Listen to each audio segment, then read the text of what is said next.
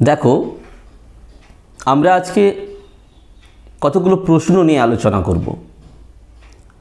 আমরা বায়ুমণ্ডল অধ্যায়ের বিভিন্ন বিষয়গুলো আগে আলোচনা করেছি, তোমরা বোঝার চেষ্টা করেছো। আমি যতটা সম্ভব তোমাদের বোঝানোর চেষ্টা করেছি। তো আজকে আমরা আলোচনা করব যে ওই পড়ার বিষয়গুলো থেকে, ওই অধ্যায়গুলো থেকে নানান ধরনের প্রশ্ন হয়, তবে যে ছোট ছোট প্রশ্ন, 1 নম্বরের যে প্রশ্নগুলো হয় সেগুলো কেমন হবে আমরা একটু প্র্যাকটিস করে নেব আজকের এই আলোচনার মাধ্যমে। তাই আমি প্রথমে তোমাদের কাছে শুধু প্রশ্নগুলো বলছি, তোমরা খাতা পেন নিয়ে বসবে এবং সেই প্রশ্নগুলোর উত্তরগুলো তোমরা সঙ্গে সঙ্গে করে যাবে। যখন আমাদের প্রশ্নগুলো বলা শেষ হবে তোমরা উত্তরগুলো করে নেবে, তারপরে আমি উত্তরগুলো বলবো। তোমরা মিলিয়ে দেখবে কতগুলো তোমাদের ঠিক হলো, কতগুলো ঠিক হলো না, সেগুলোর উত্তর কী হবে। তাহলে আমাদের একটু প্র্যাকটিস হয়ে যাবে। আমরা জানি যে আমাদের বেশ কতগুলো ধরনের শর্ট কোয়েশ্চেন পড়ে। মাল্টিপল চয়েস আছে প্রথমে, ফিল ইন দ্য ব্ল্যাঙ্কস বা শূন্যস্থান পূরণ পড়ে, সত্য মিথ্যা পড়ে, ডান দিক বাম দিকের ম্যাচিং পড়ে এবং শর্ট আনসার টাইপ যে কোশ্চেনগুলো, 1 নম্বরের প্রশ্নগুলো, কাকে বলে বা বলিতে কি বোঝো, এই ধরনের প্রশ্ন পড়ে। তবে আমি প্রধানত 3 ধরনের প্রশ্ন তোমাদের কাছে আলোচনা করছি: মাল্টিপল চয়েস, শূন্যস্থান পূরণ এবং কাকে বলে। তো এগুলো আলোচনার মধ্য দিয়েই আমি চেষ্টা করছি সমস্ত অধ্যায়ে সমস্ত ধরনের প্রশ্নগুলোকে যাতে আলোচনা করা যায়। তাহলে তোমরা প্রস্তুত? আমি প্রথমে শুরু করছি বায়ুমণ্ডল অধ্যায়ের। প্রথমে রয়েছে বায়ুমণ্ডলের ধারণা ও উপাদান। খুব কম প্রশ্ন আসে, যাই হোক যে যে প্রশ্নগুলো তোমাদের পড়ার দরকার আছে আমি সেইগুলো তোমাদের কাছে আলোচনা করছি। দেখো, 1 নম্বর প্রশ্ন, বায়ুমণ্ডলের অক্সিজেনের ওজনগত পরিমাণ হল 78.1%, বি 20.9%, সি 78.9% এবং ডি 23.2%। যেটা ঠিক তোমরা খাতাতে সেটি লিখবে, আমি শেষে বলবো উত্তর। 2 নম্বর প্রশ্ন,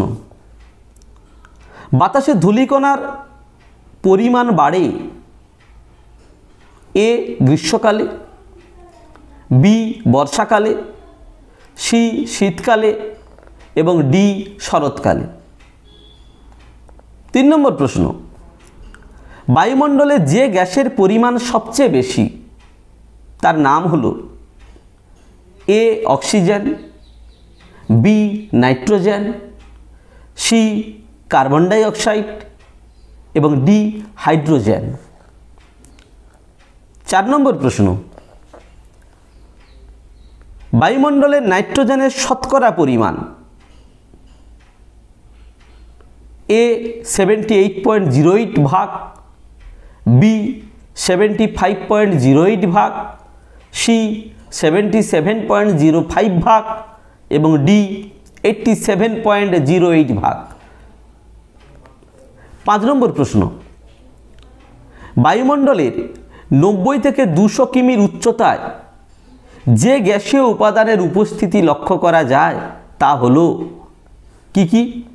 এ carbon die oxide, B oxygen, C nitrogen এবং ডি হিলিয়াম।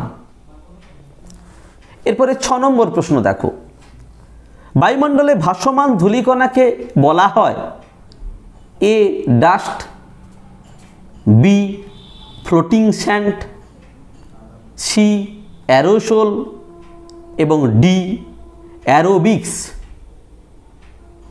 এবার 7 নম্বর প্রশ্ন, মাল্টিপল চয়েস, আকাশকে নীল দেখায় এর কারণ হলো এ ধূলিকণার উপস্থিতি, বি জলীয় বাষ্পের উপস্থিতি, সি অক্সিজেনের উপস্থিতি এবং ডি নাইট্রোজেনের উপস্থিতি।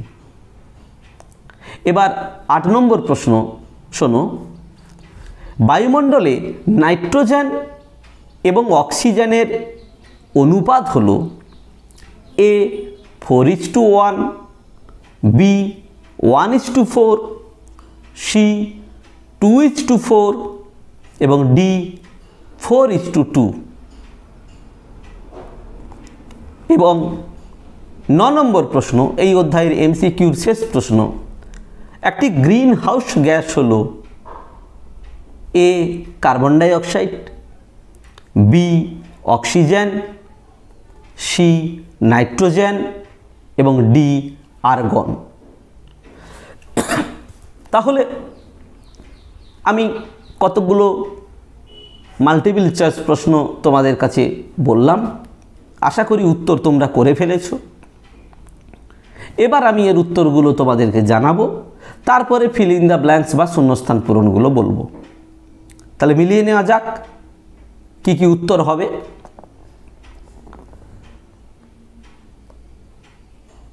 একেবারে একের দাগে যেটা আমি বলেছিলাম, বায়ুমণ্ডলে অক্সিজেনের ওজনগত পরিমাণ, এর উত্তর হবে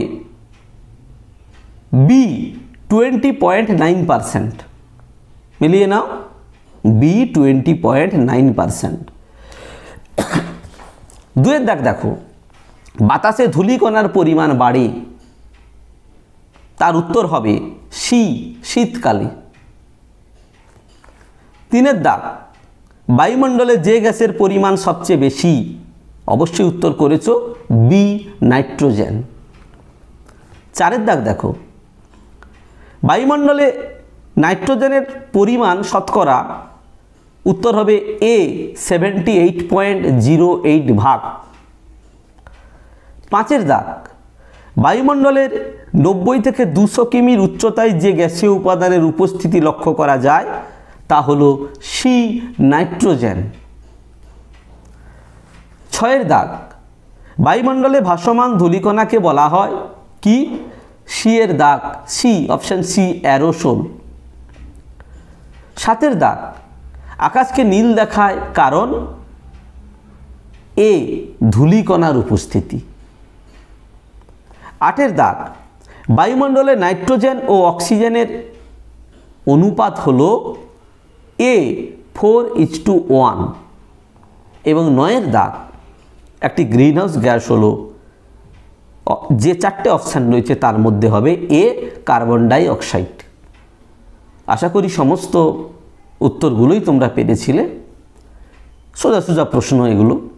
এরপরে শূন্যস্থান পূরণ। তোমরা খাতাতে শুধু উত্তরগুলো লিখবে দাগ নম্বর দিয়ে, তারপর আমার সাথে মিলিয়ে নেবে কতগুলো ঠিক হলো কতগুলো হলো না, আর যেগুলো হলো না সেগুলো ঠিক করে নেবে। 1 দাগ, বাতাসে কার্বন ডাই অক্সাইডের পরিমাণ -%। 2 দাগ, সিএফসির বাণিজ্যিক নাম হলো ড্যাশ গ্যাস। 3 দাগ, সমমণ্ডল বা হোমোস্ফিয়ার ভূপৃষ্ঠ থেকে প্রায় ড্যাশ কিলোমিটার উচ্চতা পর্যন্ত বিস্তৃত। 4 দাগ, ড্যাশ হলো বায়ুমণ্ডলের একটি পরিবর্তনশীল উপাদান। 5 ক্লোরিন ড্যাশ গ্যাসের স্তরের বিনাশ ঘটায়। 6 ড্যাশ হলো বায়ুমণ্ডলের একটি দুষ্প্রাপ্য গ্যাস। 7 বায়ুমণ্ডলের ভাসমান ধূলিকণা, ছাই, ভস্ম প্রভৃতিকে ড্যাশ বলে। 8 জলীয় বাষ্প বায়ুমণ্ডলে ভাসমান ড্যাশকে আশ্রয় করে কুয়াশার সৃষ্টি করে। এবং 9 বায়ুমণ্ডলে আর্গন গ্যাসের পরিমাণ -% এই কয়েকটি শূন্যস্থান পূরণ আমি তোমাদের কাছে রাখছি। এবার আমি এর উত্তরগুলো বলবো, আশা করি তোমরা এর উত্তরগুলো লিখে ফেলেছো। একেবারে প্রথম প্রশ্ন, বাতাসে কার্বন ডাই অক্সাইডের পরিমাণ ড্যাশ শতাংশ, উত্তর 0.03%। 2 দাগ, সিএফসির বাণিজ্যিক নাম হলো ড্যাশ গ্যাস, উত্তর হবে ফ্রেয়ন, পরীক্ষায় পড়ে ফ্রেয়ন। 3 দাগ, সমমণ্ডল বা হোমোস্ফিয়ার ভূপৃষ্ঠ থেকে প্রায় ড্যাশ কিলোমিটার পর্যন্ত বিস্তৃত, সবাই জানো 90 কিলোমিটার পর্যন্ত বিস্তৃত ভূপৃষ্ঠ থেকে। 4 দাগ, ড্যাশ হলো বায়ুমণ্ডলের একটি পরিবর্তনশীল উপাদান, উত্তর হবে জলীয় বাষ্প হলো বায়ুমণ্ডলের একটি পরিবর্তনশীল উপাদান, এখানে ধূলিকণাও হতে পারে। 5 দাগ, ক্লোরিন ড্যাশ গ্যাসের স্তরের বিনাশ ঘটায়, কোন গ্যাসের স্তরের? ওজোন গ্যাসের স্তরের, ওজোন স্তরের বিনাশ ঘটায়। 6 দাগ, ড্যাশ হলো বায়ুমণ্ডলের একটি দুষ্প্রাপ্য গ্যাস, সচরাচর দেখা যায় না, উত্তর হবে মিথেন। 6 দাগের উত্তর মিথেন। 7 দাগ, বায়ুমণ্ডলে ভাসমান ধূলিকণা, ছাই, ভস্ম প্রভৃতিকে ড্যাশ বলে, আমরা এমসিকিউতে পেয়েছিলাম অ্যারোসোল বলে। 8 দাগ, জলীয় বাষ্প বায়ুমণ্ডলে ভাসমান ড্যাশকে আশ্রয় করে মেঘ ও কুয়াশার সৃষ্টি করে, উত্তর পেরেছ ধূলিকণাকে আশ্রয় করে। এবং 9 দাগের উত্তর, বায়ুমণ্ডলে আর্গন গ্যাসের পরিমাণ ড্যাশ শতাংশ, 0.93%। তাহলে আমরা ফিল ইন দ্য ব্ল্যাঙ্কসও তোমাদের কাছে রাখলাম এবং তোমরা সেগুলো করেছো, প্রায় ঠিক হয়েছে আশা করা যায়। এবার কিছু সত্য মিথ্যা এবং ডান দিক বাম দিক এগুলো আর বলছি না, এগুলো তোমরা পড়বে, এগুলোর ভেতর থেকেই বরং অতি সংক্ষিপ্ত উত্তর ভিত্তিক প্রশ্নাবলী কয়েকটি আলোচনা করছি। এগুলো কিন্তু আমি একেবারে প্রথমে ওই একই রকমভাবে প্রথমে বলবো, তারপরে তার উত্তরটা আবার ঘুরে বলে দেব। যদি একটু দ্রুত হচ্ছে তবু তোমরা দ্রুত খাতায় লিখবে, পরে ভিডিও বন্ধ করে করে তোমরা প্র্যাকটিস করতে পারো। 1 দাগের প্রশ্ন, বায়ুমণ্ডলের 2টি নিষ্ক্রিয় গ্যাসের নাম লেখো, লিখে ফেলো। 2 দাগ, কোন ঋতুতে বাতাসে জলীয় বাষ্পের পরিমাণ সবচেয়ে কম থাকে? 3 দাগ, বৃষ্টিপাত ঘটার জন্য বায়ুমণ্ডলের কোন উপাদান বেশি দরকারি? 4 দাগ, বায়ুমণ্ডলের সবচেয়ে ওপরে কোন গ্যাস রয়েছে? 5 দাগ, বায়ুমণ্ডলের কোন গ্যাসের প্রভাবে লোহায় মরিচা ধরে? এইগুলো আমি রাখলাম তোমাদের অতি সংক্ষিপ্ত উত্তর ভিত্তিক প্রশ্ন হিসাবে, কয়েকটি প্রশ্ন, বাকি প্রশ্নগুলো আমরা আলোচনা করলাম। এবার উত্তরগুলো বলি, সব উত্তর আশা করি তোমরা অলরেডি করে ফেলেছো। অ্যারোসোল কাকে বলে আমরা আলোচনা করেছি, ফিল ইন দ্য ব্ল্যাঙ্কসেও ছিল, মাল্টিপল চয়েসেও ছিল। সরি, অ্যারোসোল কাকে বলে নেই তোমাদের। প্রথম প্রশ্ন হচ্ছে বায়ুমণ্ডলের 2টি নিষ্ক্রিয় গ্যাসের নাম লেখো। একটি হলো হিলিয়াম, আরেকটি হলো আর্গন। 2 দাগের প্রশ্ন, কোন ঋতুতে বাতাসে জলীয় বাষ্পের পরিমাণ বেশি থাকে? উত্তর শীত কম থাকে, উত্তর শীতকালে বাতাসে জলীয় বাষ্পের পরিমাণ কম থাকে। 3 দাগ, বৃষ্টিপাত ঘটার জন্য বায়ুমণ্ডলের কোন উপাদান বেশি দরকারি? উত্তর জলীয় বাষ্প। 4 দাগ, বায়ুমণ্ডলের সবচেয়ে ওপরে কোন গ্যাস রয়েছে? উত্তর হাইড্রোজেন, একেবারে হেটেরোস্ফিয়ারের ওপরে রয়েছে। 5 দাগ, বায়ুমণ্ডলের কোন গ্যাসের প্রভাবে লোহায় মরিচা ধরে? উত্তর অক্সিজেন গ্যাসের প্রভাবে। তাহলে আমাদের একেবারে প্রথম বায়ুমণ্ডলের যে অধ্যায় আমি তোমাদের আলোচনা করেছিলাম এই ভিডিওর মাধ্যমে, বায়ুমণ্ডল এবং বায়ুমণ্ডলের বিভিন্ন উপাদান সম্পর্কে ধারণা, সেগুলো থেকে তোমরা এই প্রশ্নগুলো আমি যেগুলো আলোচনা করলাম এগুলো মনে রাখবে। তা বাদে পুরো অধ্যায় পড়বে, আরও অনেক প্রশ্ন আছে, মোটামুটি এগুলো তোমরা মাথায় রাখবে।